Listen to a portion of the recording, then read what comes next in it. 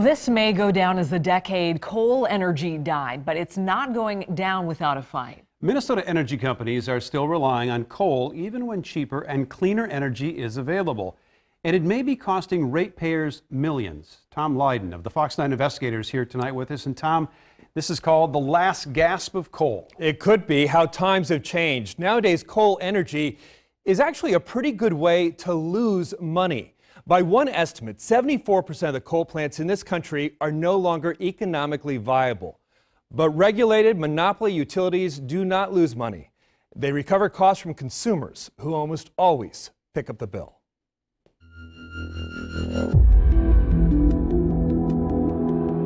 It's one of the greatest engineering achievements of the last century, and we seldom give it a second thought. The modern electrical grid, seamlessly delivering power with the flip of a switch. Always there, always on. And yet coal and the carbon pollution that comes with it is still providing roughly a third of Minnesota's electricity needs. There's almost never an hour where coal isn't operating. Energy analyst Joe Daniel of the Union of Concerned Scientists was the first to analyze how coal plants are operating even when cheaper renewable energy sources like wind and solar are available, costing U.S. consumers $1 billion a year. That practice of running coal plants 24/7 is called self-commitment or must run. Is this costing the consumer? Yeah, by all of the evidence that I've seen, these costs are being recovered onto the backs of retail customers. So people like you and me who pay our monthly electric bill. And it's why Minnesota's Public Utility Commission has launched its own investigation, demanding the three electrical utilities in Minnesota, Xcel, Otter Tail Energy, and Minnesota Power, all provide 2 years of detailed data on their coal plants.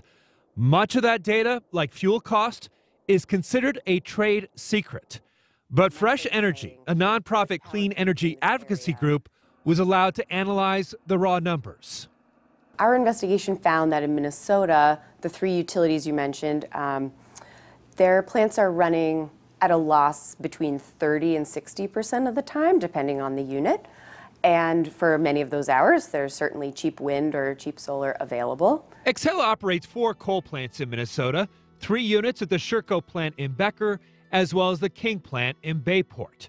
During a colder than average February 2 years ago, when energy prices were pretty typical, Fresh Energy discovered one of the Sherco units was operating at a loss 68% of the time. That same month, the King plant was in the red 64% of the time. Fresh Energy found the biggest losses came during so-called seasonal buffer months in the fall and spring, when demand is lower and renewables like wind and solar more plentiful. But as regulated utilities, the companies aren't eating these losses. Fresh Energy estimates Minnesota consumers could be overpaying up to $90 million a year. In Minnesota, it's likely showing up on consumers' bills.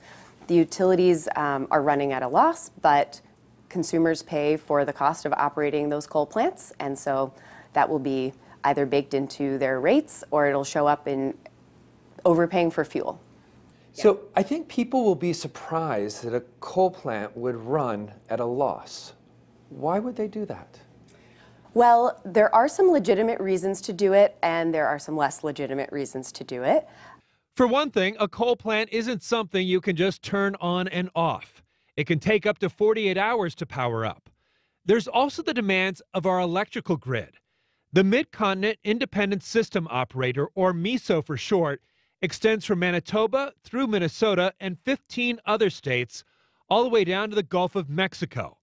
Energy from coal, nuclear, gas, wind, and solar all contributes to the grid, creating a wholesale energy market. It underpins everything we use. We often take it for granted. We only notice it when the lights are out.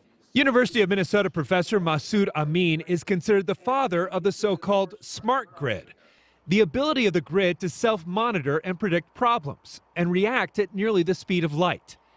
He says the problem with the current grid is it prioritizes reliability above everything else, including fuel cost and the environment. What's the price of emissions? What's the price of greenhouse gases? What's the price of outages?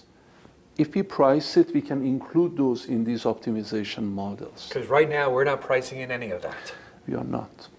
The solution to relying on coal, he believes, is not just one massive smart grid, but thousands of smaller grids at the level of neighborhoods and small towns that could prioritize local energy demands.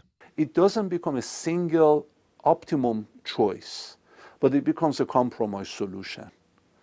Becomes a where do you function at what point to keep the system operational while it's economical, while it has the least emissions. Xcel is considered an industry leader in renewables, having promised to go carbon-free by 2050 and shutting down its coal plants by 2030. And it's why we're dedicated to providing 100% carbon-free energy by 2050. But after the Public Utilities Commission began investigating must-run coal, Xcel started cutting back operations at 2 of its coal plants and has proposed operating those units seasonally. The King plant and one of the Sherco units would be idled in the spring and fall.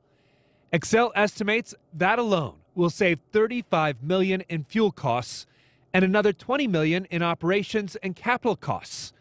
It would also reduce carbon pollution by 5 million tons a year. That's enough to power 2 million homes for a year. And if that makes you wonder how much we've been relying on coal when we didn't have to, you're not alone. The Minnesota Attorney General now wants Xcel and the other utilities to provide 5 years of data on their coal plants.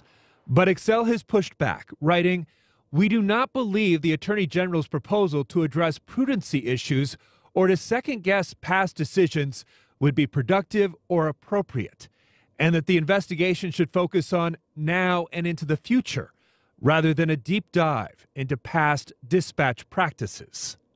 For those that follow this issue closely, the paradox is that even as Xcel has been promising to phase out coal over the next decade, they may have been squeezing every last bit of carbon from a dying industry. Again, I think it has to do with inertia. They've operated their grid for 100 years, with these coal plants being a center part of that operation, and it's scary to change your paradigm, to change the way you've operated for so long. Minnesota Power and Otter Tail Energy have said it's more difficult for them to cut back on coal because they don't have the excess capacity that Xcel does. Xcel declined an on-camera interview for this story, but in a statement to the Fox 9 investigators said, "We are committed to leading the clean energy transition, reducing carbon emissions, while delivering on our promise of reliability and keeping bills low for our consumers." The 3 utilities are supposed to provide more recent data on their coal plants to the regulators coming up on March 1st. And speaking of Xcel, there had been talk about raising rates. Is that connected to this in any way? Yeah. Good question. And by the way, that rate increase has been delayed, but it's a little bit apples and oranges here. You know, when we were talking about a rate increase, that's really for infrastructure. That's what Xcel Energy had planned on. In terms of any savings from coal, we would be talking more about a fuel charge, which is passed directly to consumers, and that's really separate from the rate increases. But, you know, there is some belief that some of this, what we're paying for coal, is also baked into that rate increase as well. I think one of the fears that Xcel has is that maybe some of these advocacy groups, if we go back 5 years and find out if we've been overpaying millions and millions and millions of dollars, that some of these groups may start saying maybe we should rebate customers in terms of that fuel cost. All right, Tom, thank you.